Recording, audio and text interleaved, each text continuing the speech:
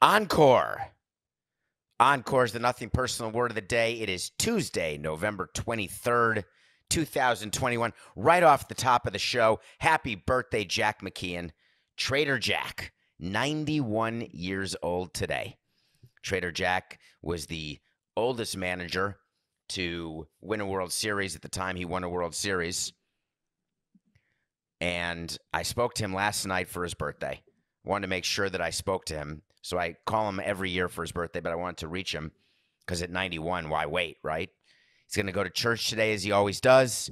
He regaled me with some stories about our time with the Marlins, talked about the fact that he's with the Washington Nationals and will never, sadly, work for the Marlins again, still bitter with Jeter for what Jeter did to him. And I said, Jack, you got to let it go. He said, but they love me there, Sparky.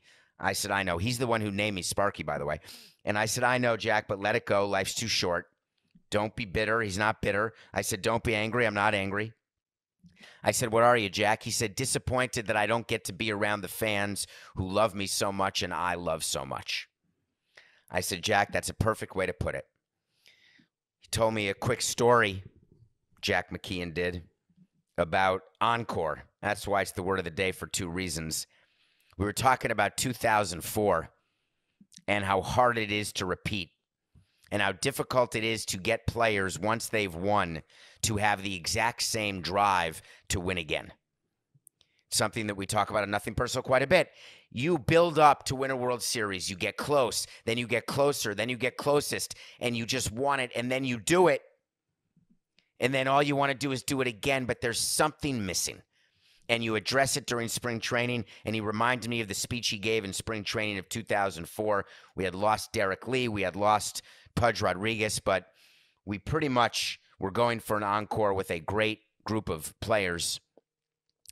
And he just asked them to pretend that they didn't win last year, that last year was in the past. But you can't. It doesn't work that way psychologically. And throughout the entire season, the psychologic status of our team was, it's going to happen right now. Just like that, we'll start winning. And that never happened. Encore is something that every front office thinks about at the end of every season. It's pretty binary, actually. At the end of a season, every team says, we've got the group, we just didn't get it done. We don't have the group, we need a new group. When you've got the group that just didn't get it done, you have to say to yourself, do we keep that group together? Was there something about last year that with another year of maturity, we can get it done? A year of experience. It's like the NBA when the Bulls had to get past the Pistons and you get close and you just have to get past that team and finally you do. A playoff loss, you'd say, a series loss is necessary to win the series the next year. So there's a team I want to talk about that was the surprise team of Major League Baseball this past year, the San Francisco Giants. And for all the listeners on the West Coast, fans of the Giants, fans of Farhan, fans of Gabe Kapler, the manager of the year, they did win manager of the year, executive of the year. They won 107 games, won the National League West, as you recall, lost in a crazy series to the Dodgers, an unbelievable series, actually, the 106-win Dodgers. So the minute they lose, they lick their wounds and they get back together and they say, all right, what's our plan? Can we do an encore? Is this our group? One of the biggest pitfalls of running a team is delusion. The reason that's a pitfall is that if you get it wrong, the encore, you've basically screwed yourself not just for the next year, but potentially for years going forward. The encore is when you take all the players who are going to be free agents and you bring back as many as you can. Because you say, this is our group. The San Francisco Giants, by definition, can't do an encore because Buster Posey retired. But that's like the Marlins losing Pudge. But yesterday they announced two big signings that have been lauded by the Bay fans, by Steve Perry, thinking that the lights are now going to be on at Pac Bell at Oracle Park into October again. They signed a former player of ours, a former draft pick who will go down in history with the Marlins because we traded him for, I don't remember who we traded him for. Oh my God, Coca. It was in my head when we were starting the show. Anthony Descalfani was a Marlin player. We liked him as a young starter, but as with many starters where we screwed up, they weren't good enough, fast enough, so we trade them, not having the patience to wait, hoping to recapture and have an encore of our 03 championship year where the young players were good enough, but what we didn't realize is they needed a year or two prior to that to be good enough. There is a laundry list of players who we got rid of because we didn't think they were good enough, and they ended up being good enough elsewhere. We traded him for Matt Latos. Thank you, Coca. God, Latos was a performing pitcher for the Reds. Can I just try to defend that trade for 1 second, Coca, if you don't mind? We wanted experience in the rotation. We wanted an innings-eating arm. We wanted a bulldog pitcher, great lower body, power arm, 200 innings, who we thought would 16 to 17 victories. We trade Descalfani. We take on Latos' money. He comes into spring training. We introduce him before that. Everything's great. Spring training, good. And then all of a sudden, he just started getting ornery, grumpy, and then sucking. And that's a bad day when you're a president of a team. When you open your eyes and you say, oh, Christ, we made a mistake. And knowing that you made a mistake is different than admitting you made a mistake. There's always a time in between. The time in between is when you know it, but you're not telling your owner, or when the GM knows it, but he's not telling the president, so therefore the owner doesn't know either. That happens with draft picks a lot, where you just keep the draft pick in the system because he's a number one pick and you think he's going to pan out, but the GM knows he's not going to pan out, but he doesn't tell the president, and the president says, why is he hitting 220? Why is his ERA 5? Don't worry, we're developing him. It's going to work out. And then finally, when rosters have to be decided at the end of a season, you realize that we're going to designate a draft pick, and they come to you and say, sorry about the $2 million. And I say, it's all right. I go to the owner. He says, it's not all right. Get me a list of every player who's made it and every player who hasn't made it, because I think I want to fire the scouting director. That happens. So then I woke up and realized, oh, God, Latos is not going to help us win. As a matter of fact, there's a decent-sized chance that he's going to help us lose. So we ended up getting rid of him. Latos, that is. So the Giants got together and said, let's sign Descalfani. We gave him a qualifying offer for $18.4 million. He turned it down. And then they re-signed him to a 3-year, $36 million deal. And so in my mind, I get to say to the owner, hey, listen, instead of paying Descalfani 18, we're only paying him 12. We just saved $6 million off our payroll. Of course, in my black bag, I've got the 3-year payroll, and he's on the payroll for 3 straight years at 12. But shh, we don't have to talk about that right now. Then we're going to bring back Alex Wood, and we're going to give him a 2-year deal at $5 million a year. What a bargain. We're going to give a qualifying offer to Brandon Belt. He's going to take it, and he did. That's 18.4. We got Crawford. Oh, he's good. He's good. Let's extend him. We're going to extend him for $16 million a year. And bing, bang, boom, we've got some room left in our payroll. We're going to have an encore here. The problem with the encore, if you're the Giants, is when you've got a season where 5 or more players have career years, guess what's not going to happen the year after? Bingo. Yahtzee. 6 sixes. They're not going to have career years 2 years in a row. It's unheard of. It doesn't happen. So I feel for the Giants. So I'm going to have an extra early wait to see, Coca. Not part of the show because I just realized, how could I miss this? The San Francisco Giants will not win 90 games. Forget 107. They will not win 90 games in 2022. Put it in the document. Book it. That is an official wait to see where we'll revisit it, tell you whether we're right, tell you whether we're wrong.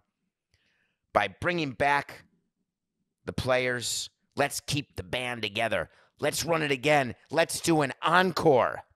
That encore is going to be worth 17 games fewer in 2022. Lightning in a bottle? Maybe once, but definitely not twice in a row. All right, Coca. Give me some music. You know what I want? I want to talk to Samson. You know what I want. So you want to talk to Samson? It's a segment we do. Samson's a character from a movie, Half Baked. I just got a printout. I'm looking at my hand on YouTube. Nothing personal with David Samson, like I'm looking at a printout. But I did get something with the numbers, and there are a lot of new people. So you want to talk to Samson. Half Baked, there's a character named Samson. It's a great movie with Dave Chappelle, by the way. Get yourself 15/16 baked and watch it.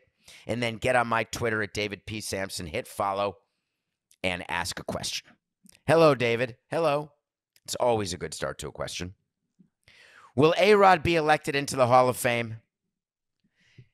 That's a very short, concise, succinct, amazingly topical question, which increases your odds considerably to making the show. Will A-Rod be elected in the Hall of Fame? Why are we talking about that? Because today was the day. Yesterday was the day. Today's November 23rd. It happened on November 22nd.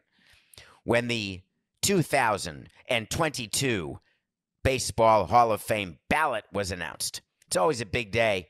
It's an honor. I remember speaking to Conine when the ballot came out and his name was on the ballot. I can't describe to you what Conine said to me other than to summarize, which was, there is no chance I'll be on the ballot a second year. You need 5% of the vote to stay on the ballot for another year. He said, I'm not going to get 5%, but my Hall of Fame candidacy ended by being on the ballot, which is an honor that an overwhelming majority of players do not get. So just being on the ballot is super cool. So someone like Prince Fielder's not a Hall of Famer, but he's on the ballot this year. Joe Nathan's not a Hall of Famer. He's on the ballot. Jonathan Papelbon, Jake Peavy, A.J. Przinsky, great honor, but not going to make it even to a year two. Jimmy Rollins. But the real name on the ballot for the first time, and there's two to talk about, David Ortiz and Alex Rodriguez. This is the steroid ballot of all time. David Ortiz, steroids. Alex Rodriguez, steroids. First year. Joining for a final run, Barry Bonds, Sammy Sosa. It's the quartet of needles. Like the barbershop quartet, instead of using like a blade to do your sideburns or to cut your hair. What blade number do you like? A 1, a 2, a 3? This is the needle quartet. Clemens, Bonds, Sosa. Wait a minute, it's not a quartet. Is that a quartet? It's a quintet. Curt Schilling's on the ballot for the last time. He's not going to get in, even though there's a thought that he didn't want to be on the ballot because he's so annoyed with it. Do you remember that? Remember Schilling got 71.1%, so the odds are he's going to get in. He came that close. All you need is 75%. He was at 71.1, Curt Schilling was. Does he get in this year? I'm still a no. Curt Schilling does not, should not get into the Hall of Fame. But what about Bonds and Clemens in their last year? What do you think? They were at 61 to 62% of the vote. They're right there. Nope. NGTH. Unless, is this the year where they look at Poppy, they look at A-Rod, they look at Bonds, they look at Clemens, and they say, let's just swallow hard. Let's do it all at once. Last year, we didn't let anyone in. Let's let everybody in. Your hat size increased by 2, you're in the Hall of Fame. You pitched till you were 75, you're in the Hall of Fame. You sued baseball and acknowledged after lying for half your career that you did steroids. You are in the Hall of Fame. What do I do with A-Rod? What do you do with a player like that? One of the great redemption stories. He was persona non grata with Major League Baseball. He was involved in Balco or Biogenesis. Why am I confusing the two? One was Bonds and one was Florida. There was the whole movie by Billy Corben that we reviewed, Screwball. You should watch that. Alex Rodriguez signed that huge contract in Texas. No thought of steroids. Is it possible? Is it not? Said no.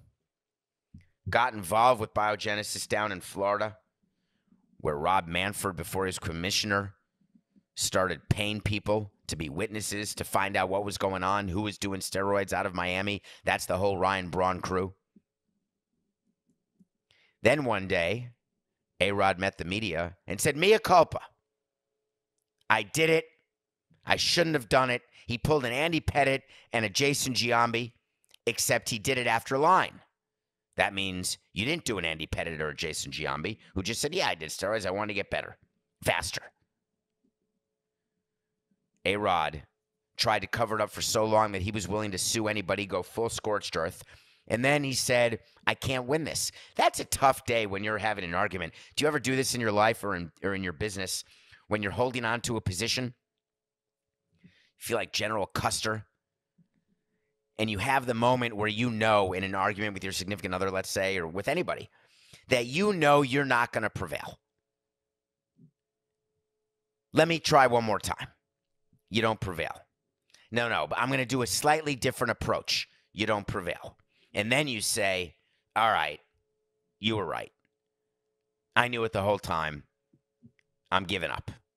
I'm going full hanky. This is my Schwitz rag that you now see on camera if you're watching this on YouTube. A white handkerchief. I'm holding up the handkerchief. I can't lie anymore because the evidence is so overwhelming that there is no way to credibly stick to my story, which goes counter to my view, which is that's my story and I'm sticking to it. So A-Rod comes clean, goes clean, gets clean, dates J-Lo, works for Fox, works for ESPN, becomes a sympathetic hero, thinking that young people have forgotten or don't care. Older writers are over it. And this is my ticket to Wonka Land. It's definitely not called Wonka Land in Charlie and the Chocolate Factory. What is the land called? Coca may not even know this. But this is my golden ticket, and I'm going to give up my position. So A-Rod does an interview, comes clean, and now he's eligible for the Hall of Fame. Do you think it's a coincidence? Do you think that these players have a plan and know when 5 years after they last played what potential year they are in the Hall of Fame? A-Rod was a first ballot Hall of Famer before he put the first needle in, just like Bonds was. We can't reward Alex Rodriguez by putting him in his first year.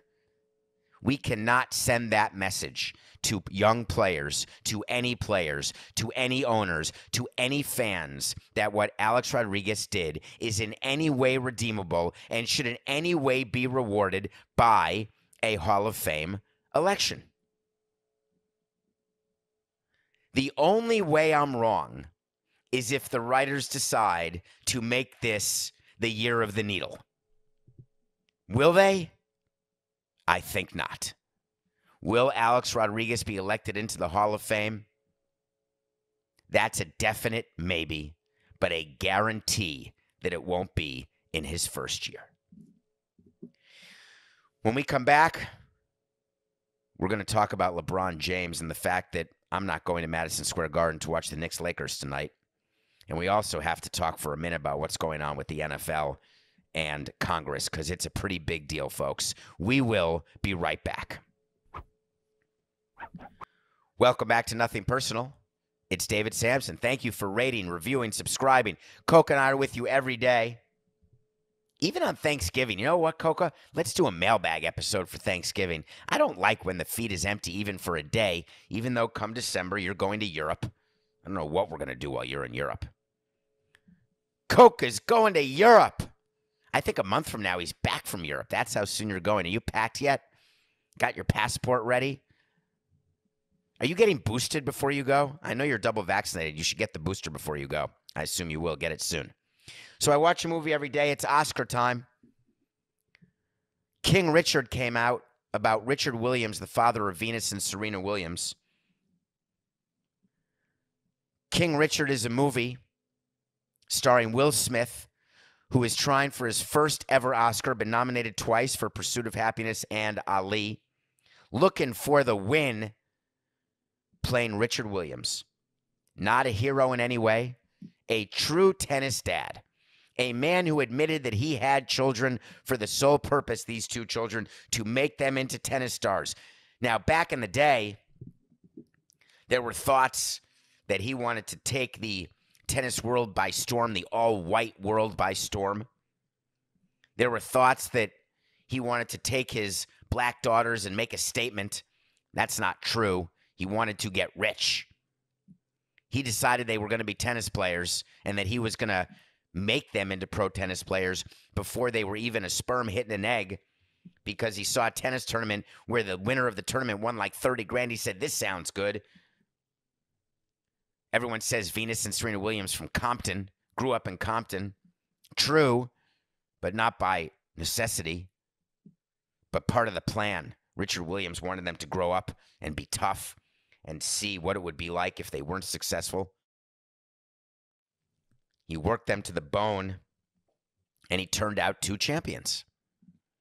But while we were living through the Venus and Serena prime, right now they're 41 and 40, while we were living through their prime, Venus turned pro in 94, Serena in 96. Richard Williams was looked at as belligerent, bizarre, scary, strange. This movie is The Last Dance. The Williams sisters are producers on the movie.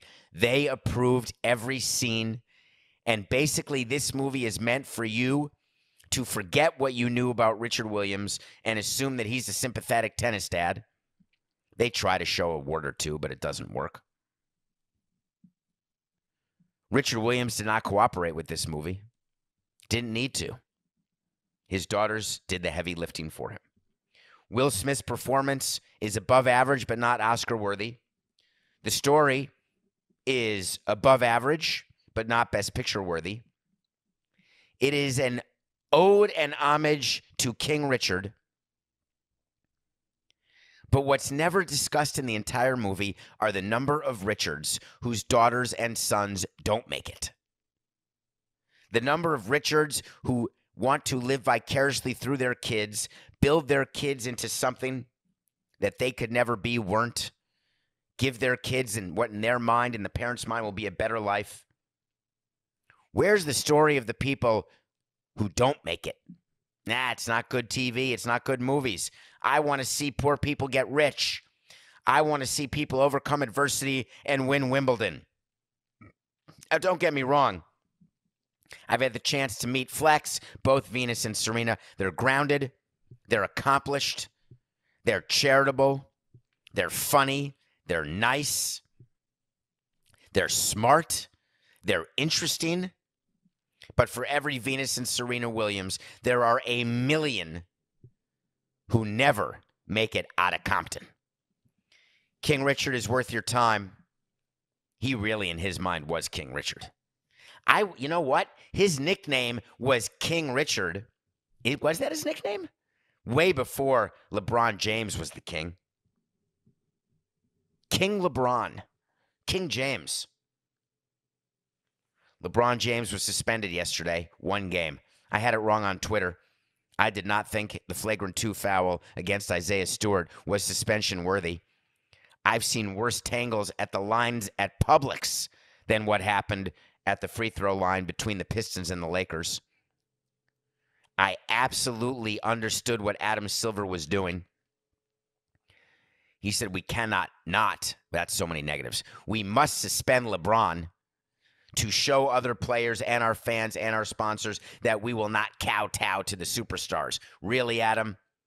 It is a superstar-driven league that you kowtow to them every single moment of every day. and you're a tall guy, but you are in the genuflect position more often than Bubba in prison. And yet now you suspend LeBron and you make him serve it the one day a year that he plays at the Garden. The one day a year that he plays at the Garden, he's suspended and won't play. Load management? You don't have to say it's load management now. You can just say he's suspended, serving his one game. How do the scalpers and the fans feel at the Garden right now? The Knicks are favored by 5.5 points over the Lakers tonight now because LeBron isn't playing. That line is an outrage. Even though the Lakers are probably the biggest disappointment in the NBA, the Lakers will cover that spread. Nothing personal pick of the day. We're 18 over, 158 and 140. I thought the over-under for the Bucks-Giants game last night was 40, so I was all excited with the 30-10 final. Tampa crushed the Giants. Daniel Jones stinks. Tom Brady was fine. Certainly did nothing to give me an indication that they're going to be the NFC representative again, but he was fine. But it turns out the over-under was 50, and we had the over, so we lost 158 and 140. Pick for the day is Lakers plus 5.5 over the Knicks, while King LeBron gets to go out with King Richard on the town. No Garden for you. All right, we got to talk some NFL right now. Before we get to Congress and what's happening with the U.S. House Oversight and Reform Committee and all the documents they want from the Washington football skins scandal and the 650,000 emails, I want to take a moment to talk about Baker Mayfield. I'm going to tie Baker Mayfield in with other players who, after a bad game, decide they're going to stay in the training room, they're going to stay in the food room. They just don't feel like meeting the media. They send their manager to meet the media. The media finds other players while the media is skulking around the clubhouse pre-COVID, or they're in the interview room post-COVID, and the PR people for the teams have to send players into the media room. So they walk around the clubhouse begging, hey, do you mind going and doing the post-game? Well, where's the pitcher? He should go. He's the one who got rocked, gave up 8 runs over 3 innings. Where's the superstar who went 0 for 5 and struck out with the bases loaded down a run with 1 out in the 9th inning? Let him go meet the media. Nah, they're in the training room. Nah, they don't want to. Nah, they showered and left. All right, fine, I'll meet the media. 162 games in baseball plus the 30 spring training games every single day. Pre-game, post-game, the manager meets the media, and every single day, pre-game and post-game, the media gets to talk to the players. Football players play 16, now 17 games. They have to meet the media. There's media day during the week, but it is far, far fewer times than baseball players. And it makes me insane when players decide they don't want to meet the media. Baker Mayfield, after the Browns barely beat the winless Lions and the knee-biting, knee-capping, hamstring-straining, I'm about to get fired, Dan Campbell-led Lions lost, and the disappointing Browns won by a sliver, Baker Mayfield actually got booed in his home park. And after the game, was nowhere to be found. And the problem I had is Baker Mayfield is the one who always says, I'm accountable. Baker Mayfield always says, I'm the leader of this team. If you're the leader, you stand there and you take it no matter how you played, no matter how your team played. Because if you're only there when it's good and you're never there when it's bad, that makes you an owner, not a player, not a president, not a GM. You stand there and take it like a man. Instead, he met the media a day late and said, hey, I was frustrated. Quote, I've never dodged any questions or hid away, so it's not about that. I was just frustrated. Removed emotions and all that from it. Just decided it was best to wait. That's not your decision to make, Baker. And don't at me with, oh, it's a mental health issue. It's not owed to us that these players meet the media. Yes, it is.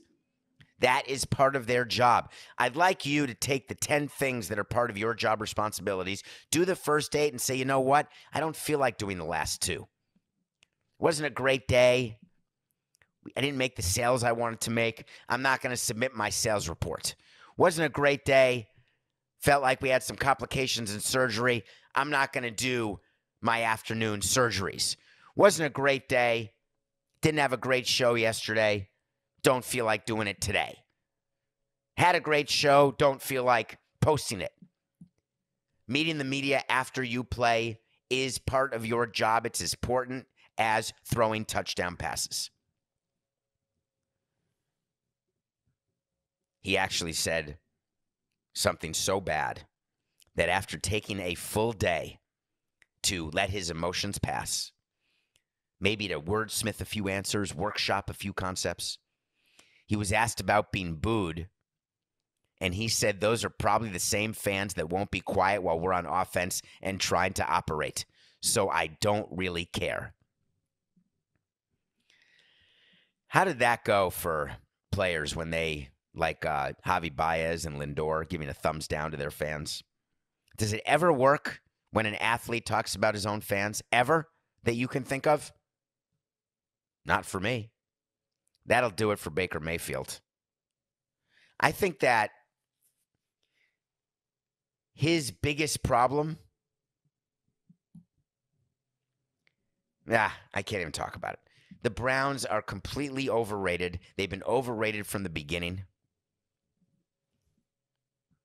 Coco wants me to do a whole segment about Odell Beckham and Jarvis Landry, and I don't want to do it, Coco. Maybe tomorrow. Let's talk more about it after the show, and maybe we'll do it tomorrow. But we got to get to subpoenas. I really want to, okay? All right. Something came out yesterday that I really want to explain to everybody. And I want to explain it in a way that we can understand how our government works. The U.S. Congress, which is made up of people, members of the House of Representatives and senators, that's the name for Congress. But there are different committees that can be convened. And the U.S. House of Representatives, they have an Oversight and Reform Committee. That is a committee that is a bunch of reps, House of Representatives, who are elected by you, not your state reps, but your United States reps, not your local reps they're in the local capital. These are in the nation's capital. And they have the right to decide that they want to investigate anybody. All they have to do is send a letter and say, we'd like some more information. And that seems totally innocuous, right? No problem. We'll give you some information. We did a segment where we told you that this committee had sent a letter to Roger Goodell asking to see the 649,527 emails. Maybe it's 525,600 emails that had not been turned over. They wanted to see the written report about the culture at the Washington Football Skins, why Tanya Snyder was taking over for Dan Snyder, why John Gruden was getting fired, and who else should be getting fired. What else is going on in terms of hiring practices, in terms of sexual discrimination, workplace harassment, workplace misconduct? We want answers. We are the Oversight Committee, and we're going to oversee you. And Roger Goodell said, hey, I appreciate the letter, but I'm going to Heisman you. I've Heisman the government from time to time. It's pretty easy to do. You put one hand over your face, you put another hand out, and you go into a delay tactic. The delay tactic is when you wait as long as possible before responding. You wait for another letter from Congress. Then you give them not what they want, not what they need. You give them something else that you want to give them, something that is not in any way remarkable, but something that you think will allow the committee to say, all right, we got the information, we looked, NFAR. That's really all you're looking for. No further action required. You're looking for the committee to be able to have talking points, to tell their constituents, to tell the American people, we are here for you. We are looking out for you. But sometimes this committee uses the power that it has, that it is granted to under the law, to subpoena people and subpoena documents. When you subpoena a document, you can't Heisman that. You've got to turn them over. Because if you don't turn over the requested documents that are under subpoena, guess what happens? Not only are you found to be in contempt, but it's possible that you've broken a law, definitely, and that you could go behind bars. Not likely, but it's possible. And remember, the two major concepts that I live by: one, don't waste time because I can't get more of it. And two, if I want to leave this show, this house, this studio, this city, this state, this country, I am free as a bird, Leonard Skinner. Can do whatever I want whenever I want to. As long as I don't bother you or break the law, I'm free. So when something is subpoenaed, I'm going to answer that subpoena. But the government committee, this oversight committee, does not just willy-nilly subpoena documents or people. They save that for the items of great national interest.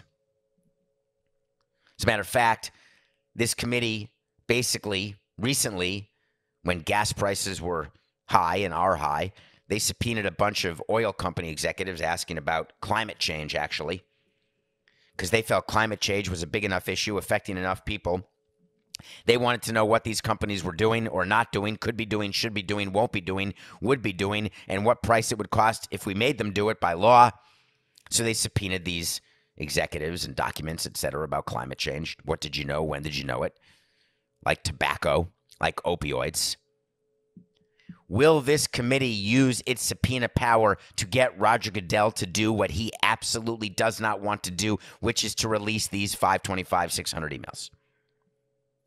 What is the national interest that is being protected by looking into the WFT scandal? And I came up with it. And it's pretty compelling. It started years ago with the Me Too movement. Then we had the racial awakening. Then we had cancel culture. And what's happening is that all these companies have to hire chiefs of diversity and inclusion.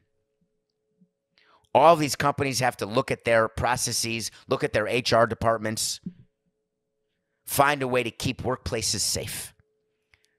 That was the statement that was made in the National Hockey League with the Chicago Blackhawks scandal. We want to make the environment, the hockey environment safe. USA Gymnastics, we want to make gymnastics safe.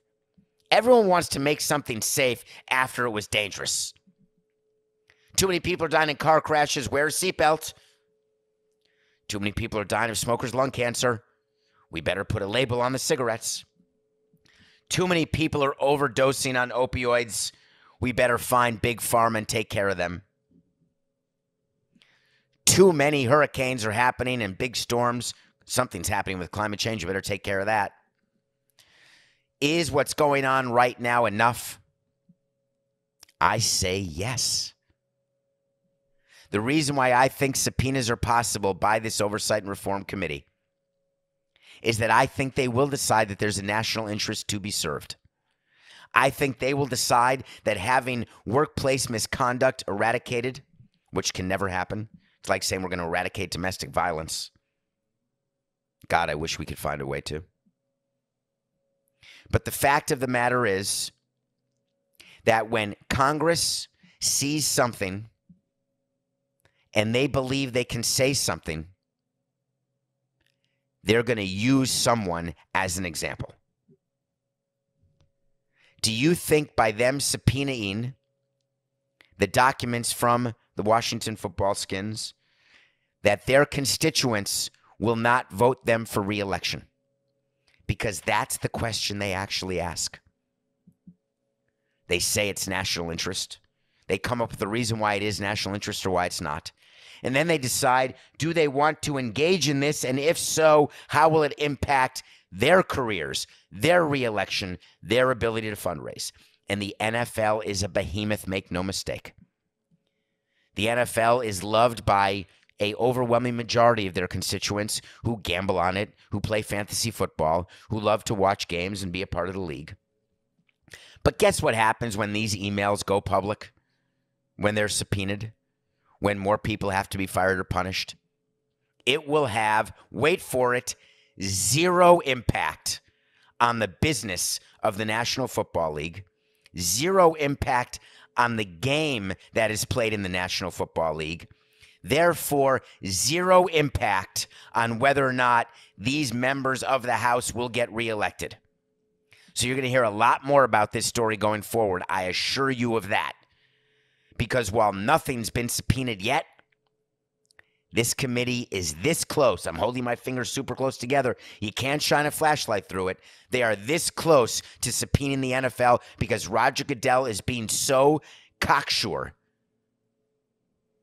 that he thinks the Heisman will work forever. The Oakland A's announced last weekend that they're going to go one step further in their plan to leverage Oakland to get a better deal to build a facility by the harbor there in Oakland. They're going to Vegas every 2 or 3 weeks, and then they made a great announcement. They went a step further than I ever did when we threatened relocation before getting Marlins Park financed in a public-private partnership. The Oakland A's actually made an offer to buy land in Las Vegas. Hell yeah! That's my guy, John Fisher. He's the owner of the A's. Yes, he's wildly wealthy because all of you wear jeans, but that's not really the point. I wonder, does the Gap do leisure wear like Lululemon type athletic wear anymore? I wonder whether jeans have been impacted. Anyway, so John Fisher makes a offer to buy land and then sends his president out to give you the quote of the day.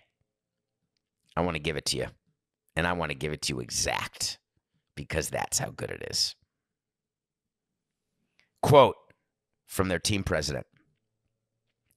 We're kind of moving from a phase of research data gathering to action around a final site, he told the Las Vegas newspaper. That's really important because the site selection is a really critical path to keep the process moving forward. Here it is, to where we could have a holistically blessed project. That's a standing ovation quote.